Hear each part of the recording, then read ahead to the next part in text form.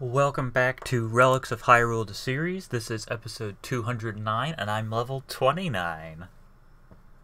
That works. Anyway, I went through Valthoom and found the Terminin bow.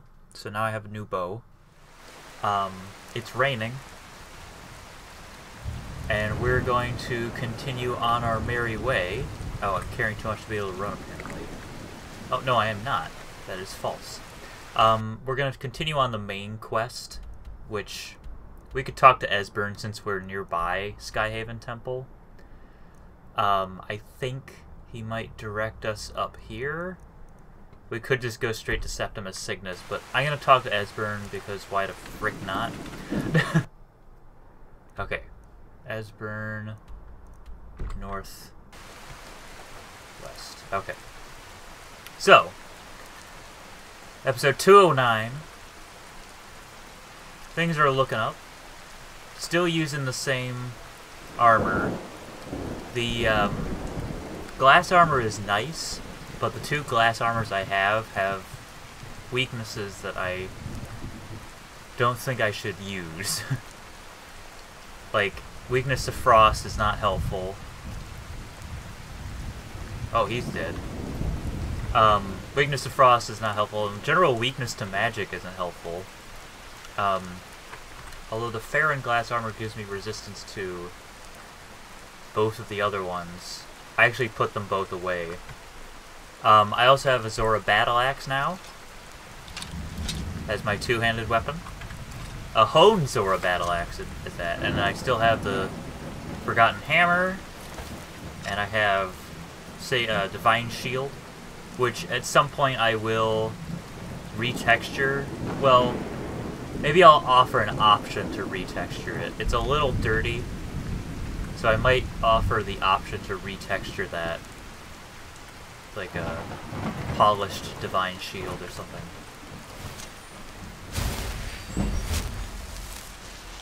And we have the Terminin bow. That's our bow. Big old chunky Majora's Mask staring you right in the face. Yep. So things are looking good for Jayut Gorokt. Also, I have this Dragon Soul Shift. It's a mod that allows you to convert a Dragon Soul to a perk point. And I have 4 Dragon Souls, and I don't think I'll be using these anytime soon. I might use Aura Whisper, but I can always kill a dragon. So I'm actually gonna use this. Yes. What? Oh, it must be how many souls per perk point. I see. It must be set to 5 or something. I'll set it to 3. Bing. There we go. That sounds good to me. 3. That makes it worth it. I think I'm gonna save this if I get the final word of Frost Breath. Anyway. So now I have a new perk point because of that mod. Because otherwise it would take quite a long time to accumulate all those perk points. So I can take those rudimentary... Oh, hello. Gonna... Alright. Hand over your valuables, or I'll gut you like a fish. Nice try, but you don't scare me. I'm not going to ask again. I don't have time. Don't you walk away from me. Oh, can't win this. Yeah. Actually, I just got a new perk in two-handed. You bit, you silly. What's your problem? Moron. Alright. Yeah, you walk up to someone who looks like this. Well, I guess I'm not that intimidating. But still. Piddly leather armor versus a battle axe. Very foolish. Okay, so here's what I am thinking. what am I thinking? With Relics of Hyrule, I was thinking about something. And hopefully there's no baddies to fight because I don't want to get distracted. I've noticed nowadays that there's a lot of cynicism. Hi. So there's a lot of cynicism in the media and how people consume media. More often than not, if something comes out, there will be... I don't know, like... So some things are met with praise, lots of praise, but then some things, the things that aren't as good, or the things that people, like, were really hyped up about and then get disappointed by, they, like, really lay into them. And ignore them, if that makes sense. Like, so, like, if a movie has a few flaws, it's thrown out entirely, and it's called bad. It's a bad movie. And in some cases, some flaws can kill a movie, just ruin it, but it doesn't detract from the good parts of the movie. I'm just checking the settings for audio. I apologize if the rain was drowning out my dialogue. But yeah, so, I mean, you haven't missed much if you haven't been able to hear me.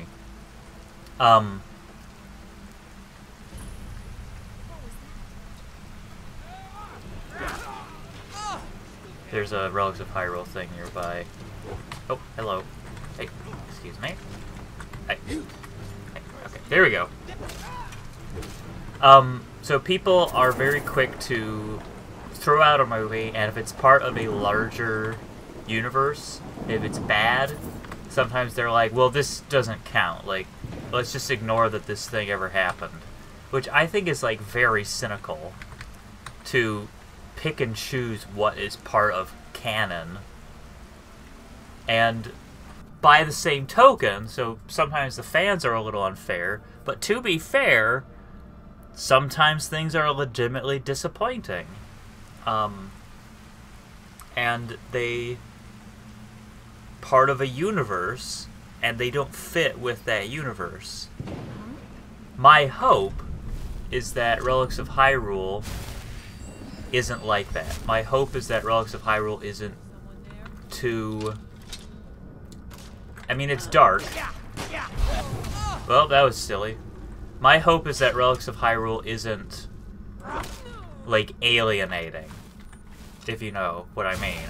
Like, sometimes a piece of media that is part of a larger franchise could be alienating or disappointing. And I just hope that Relics of Hyrule didn't do that for anyone. Or if it did, I hope that it did it minimally for only a few people. I was just thinking about that recently. Watch out. Oh, man.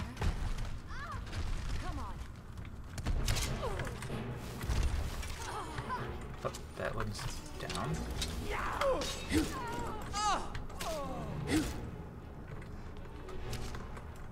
The Forsworn will reclaim what is rightfully ours.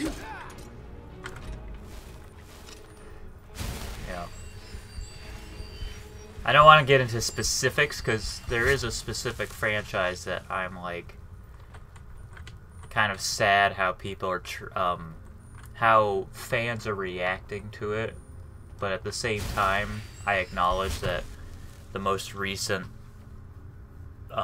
thing wasn't necessarily great, but it didn't, at the same time, it didn't really have room to be perfect. It was never going to be perfect. I had a lot going on it, and I think part of the problem may have been the studio got a little too involved.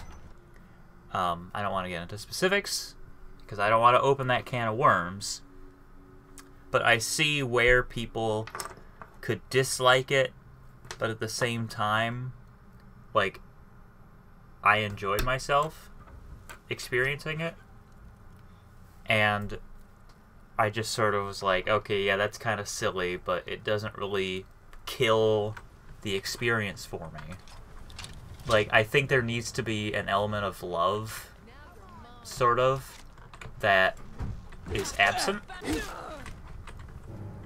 from the fans, and potentially from the people in charge. But like I said, I don't want to get into that. My hope is that Relics of Hyrule...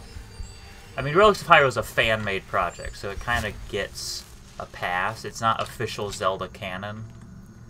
I just hope that it hasn't, like, detracted in any way from either Skyrim or Zelda. But it's a fan-made project, so it's gets a pass. Oh, I love that. I love that using those kinds of kill moves, because it's just like she could have hit him with his with the battle axe, but she didn't have enough time. She just goes blat. I'm not gonna use the alchemy lab. I thought there was a Relics of Hyrule thing in a Red Eagle Redout.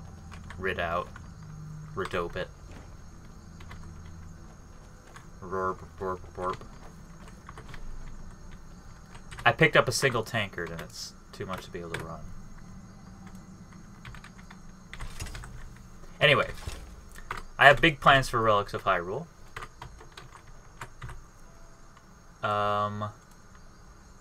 Something I want to add. Oh, yeah, I need to put these things away. I need to take this to the Determined Forge.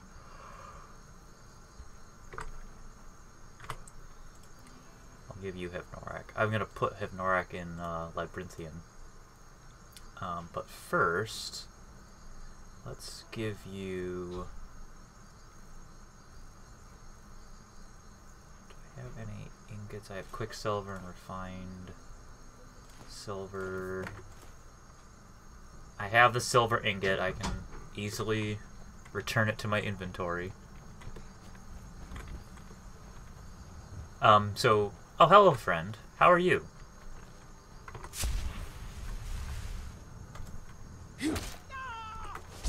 Oh. Where are you going?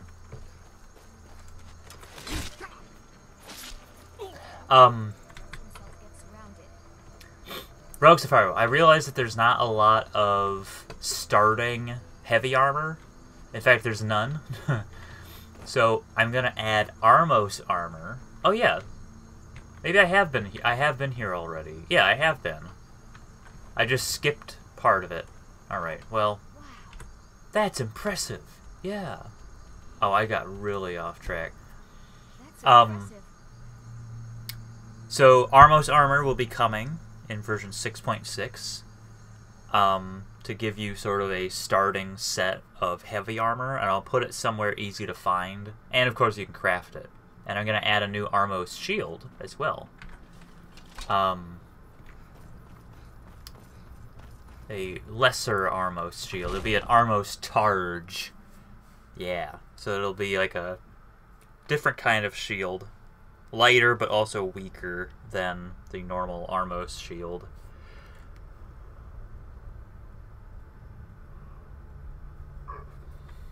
And then I'm also going to add more higher level armor, because there's the tunics, and there's a lot of those, and I think I'm going to add the ability to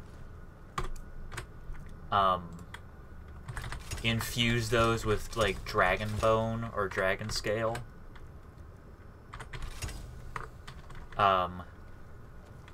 So that you can wear, if you like the hero's clothes, you can infuse it with dragon bone or dragon scale to make it really strong so that you can wear it. Because it's on par with, it's kind of low on the totem pole. It's like elven and that's not super strong. And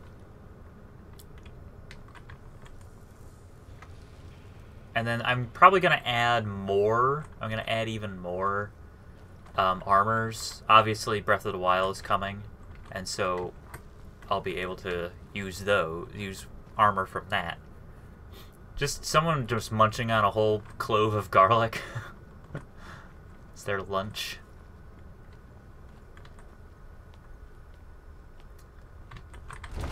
And of course, the Fire Temple is coming, the Forest Temple is coming in version 6.6, and the Archive is coming. My goal with 6.6 is to just focus on those 3 things. So I'll make a few things to sort of fit in, and things that I come up with, like Armos armor. But for the most part, 6.6 is just going to be Fire Temple, Forest Temple, and the Archive. Let's talk to Esber and see what he has to say. I used to dream of it. In the dream I was standing someplace high up, a tower or a mountain. It was always just before dawn. The whole world was in darkness. Then came the flash of light, just on the horizon, within the clouds that marked the border between worlds. It could have been lightning, but there was no thunder. In the dream, the sense of foreboding grew, but I could never wake up. Then it came again, this time more distinct, closer. Definitely not lightning. Now it was orange, brilliant orange, the color of hearth and dawn, and a sound too, distinct and indistinct, not thunder or something else, something I should recognize, but in the dream I cannot place it. I want to leave my high place to seek shelter from what I don't yet know. In the manner of dreams I cannot escape. I'm forced to wait, watch. Then, finally, realization and horror arrive together. The orange is flame, heat. The sound, the roar, challenge in their ancient tongue. But now it's too late for escape. The dragon is upon me, fire and darkness descending like a thunderbolt. And not just any dragon, but the dragon, Aldrin, the world eater, the dragon who devours both the living and the dead. And then I would wake up and hope that it was just a dream, but know that it was not. Ah, I've been chronicling the recent history of the Blades. What would you like your entry to say? I survived. Come now. You did more than just survive. Alright, shut up. ah, indeed. There's a pretty puzzle. Not the kind of thing you'll find in a local bookshop. Let me think. Perhaps the College of Winterhold. What learning there is in Skyrim is gathered there. One of the mages there may be able to put you on the trail of this Elder Scroll. His beard kind of shifts around in a way that... That's all. I really like that, the story of his dream. I never heard that before. Probably because I've been rushing through the story so much. I am intrigued by this little marker on my compass. I knew he was going to tell me about Winterhold, but I just wanted to pop over since I was in the area. And I'm glad I did, because then I heard his little tale of the dream. Perfect! 10 out of 10. Okay, take 2. I mean, the Rock's Cape, it only slows you down. It doesn't remove fall damage entirely. But it can make it easier to jump into a river. Or on a goat. Okay. We have 5 minutes left in the episode. So I'm going to try to find this landmark up here. And then I guess we're just going to pop right up to the College of Winterhold. Oh, there's the Headless Horseman. Look at him. Look at him doing his thing. Amazing. You'll love to see it. I can't climb that. I'm Spider-Man.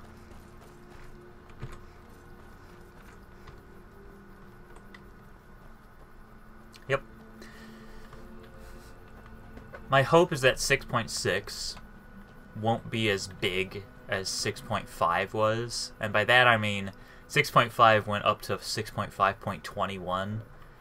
And I don't expect 6.6 to be that much. I am going to add 6.6.1 and 6.6.2 and things like that. Oh, it's Reachwind Eyrie. But Reachcliff Cave.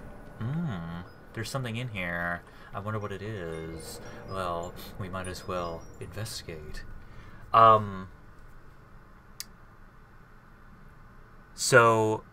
6.6.5 whatever, it'll have other stuff.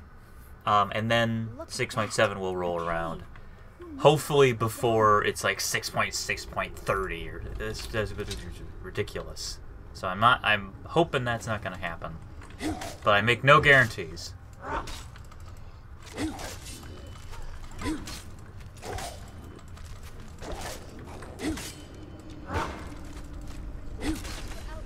Hello, friend.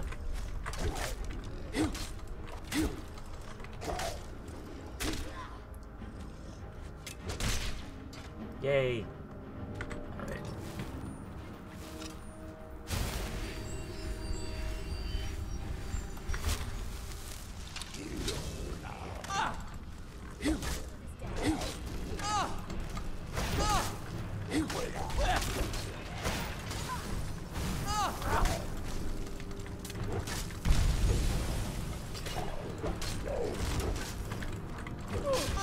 It's a little tricky.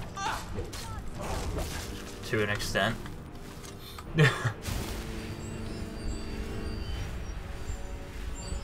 Hi friend, how are you?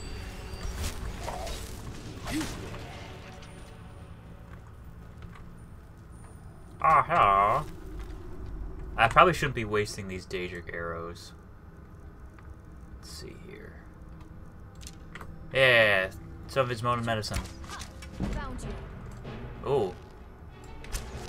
Very soon, one more level up and any skill. Yeah.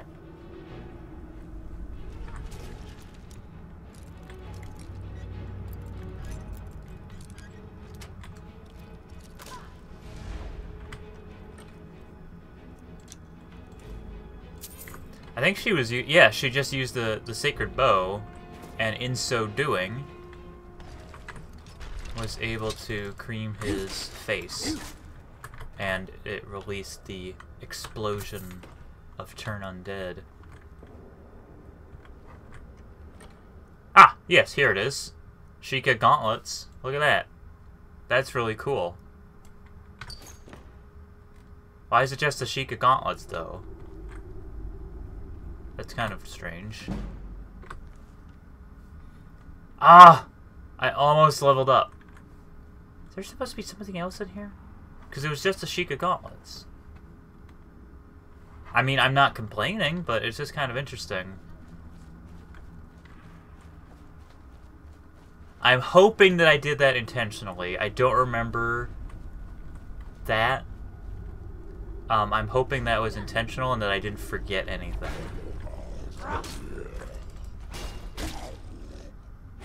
But I will double check. Yeah, you can suppose. Alright, there's more, I think. I mean, there's something else through here. I think maybe this opens up? Unless I'm completely crazy. This down here where the... This might open up as part of a quest.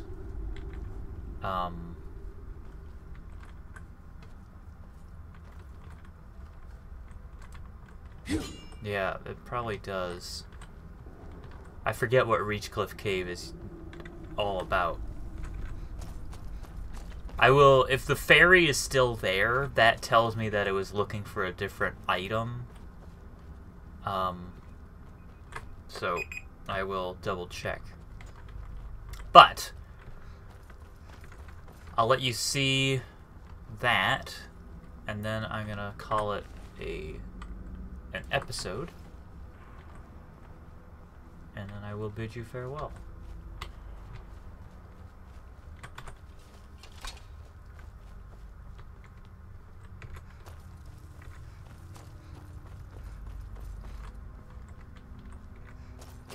get out of here.